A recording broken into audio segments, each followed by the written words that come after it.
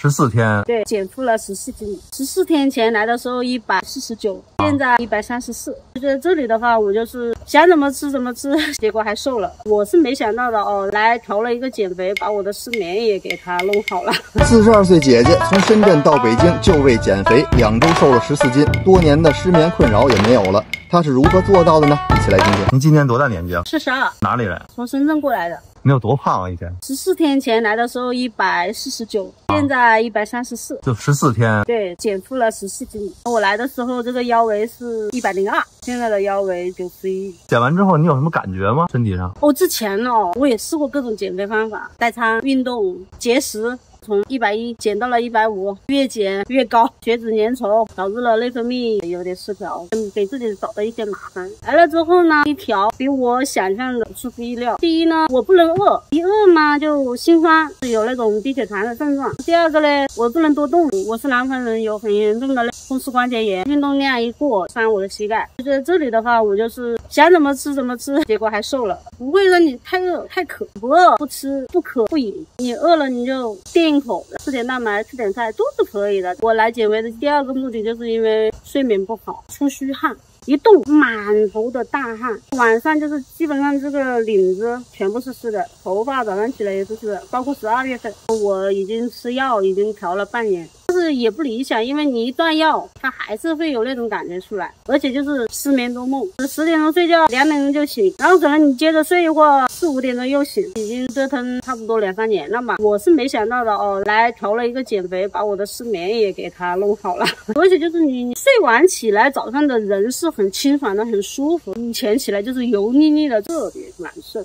第3个惊喜的话是我也没想到的，别人说越减越肥还有皱纹出来，我反而觉得我脸上的皱纹还没有了，因为我之前有川字纹，反而现在川字纹都没有了。这是7月24号我去那个新疆玩的那个照片。这也是啊，对呀，14天前。我的那种白白肉啊那些东西，你看都是紧的，它不是松松垮垮的那种，该减的地方都减了，不该减的地方一点都没减。因为我以前减肥不会减脸。我之前有富贵包，然后挺不吃腰来，而且我以前从来不会是把脚撩起来，因为我撩不起来。但是你现在你随便一撩它就起来了。你这要回家是不是家里人都快不认识你了？对，他们就说哇，然后怎么你瘦了这么多，肚子小了那么多，它带来的你的体重的改变、失眠、内分泌，主要我现在的新陈代谢比较好了。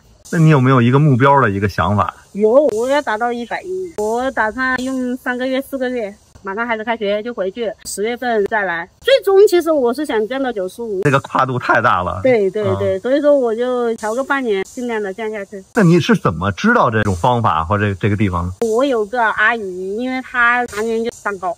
我自己的伯父因为糖尿病截了一个肢了。那个阿姨呢，她也怕出现这种情况，开始她也不怎么相信，但是她也是坚持做了3个月，把她的那个三高调到了合理的范围。现在你呢，她的那个高血压不用吃药，糖尿病也不用吃药，那个人的精气神那我就觉得换了一个人了，那我就去试一下呗。我觉得我这一趟来的比较迟，虽然就是几千里的路。她3个月以后有没有这种反复的情况？她是完全没有反复的，而且精神状态一天比一天好。就包括那些血糖的那些指标都没有。对，低压80多一点点，高压110多，他都60几岁了，他现在出去旅游哪里都去。你这个是从什么时候开始就身体会变胖？生了小孩之后差不多10年。我生小孩之前是100斤，生完了之后是120多斤，然后反反复复，突然一下子就飙到150。练瑜伽、运动、节食、爬山、跳舞，就是。因为你从那么远过来2000多公里，确实需要点勇气啊！真不打算来的，我怕反弹呀，怕自己熬不住啊，因为我不能节食呀，我怕饿。别人说不让我吃，我就很恼火。那我现在3个月了，越减人越轻松，这种状态是让我很满意的。刚来的时候，我感觉到他因为胖啊，就是不自信，就说话都轻轻的。但是你看他今天，我觉得谈笑风生，越来越自信了。他之前我觉得他穿个黑衣服，然后我说你为什么老穿黑衣服？他说那不是因为胖吗？你看我现在的那个脚啊，穿鞋子是很容易的，我以前这个鞋子是穿不进去的，脚背啊我可高了，全部一勒就是很深的印子。我以前擦脚都是一件很困难的事情，减负了之后，身体确实越来越轻盈，越来越舒服，更养生，更注重怎么吃、怎么喝、怎么养、怎么睡。我现在就属于高品质的质量，一觉可以睡到天亮。体重超标会带来很多的健康困扰，科学减肥既能高效减脂，又能让我们的身体越来越好。